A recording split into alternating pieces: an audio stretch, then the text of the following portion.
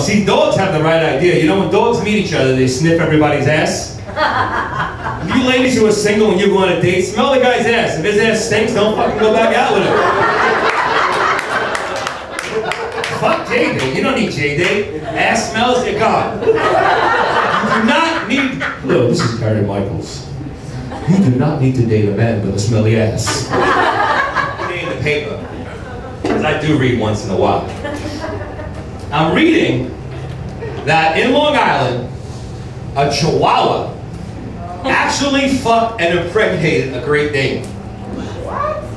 No bullshit. I kid you not. A Chihuahua, little dog, Puerto Rican dog, fucked a championship Great Dane. The owner is so humiliated that she is now going to sue the Chihuahua and his family. And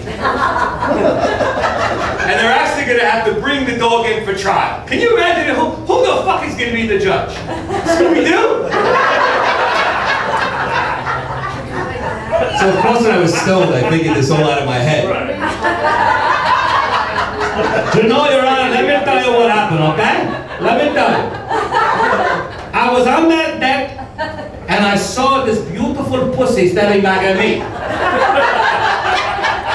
Remember, today's word is pussy.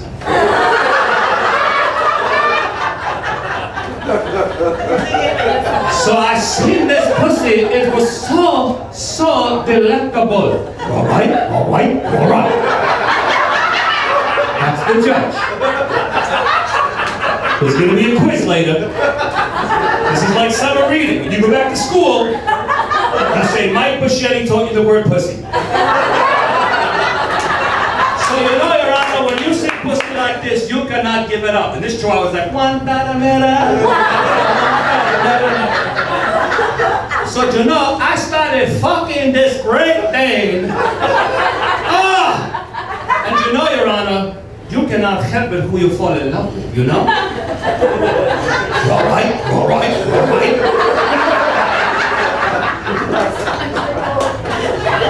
What the hell do you think was going on in that Great Dane's mind? What's going on? You like it, don't you, bitch? You like this? I'm going to give you some of this.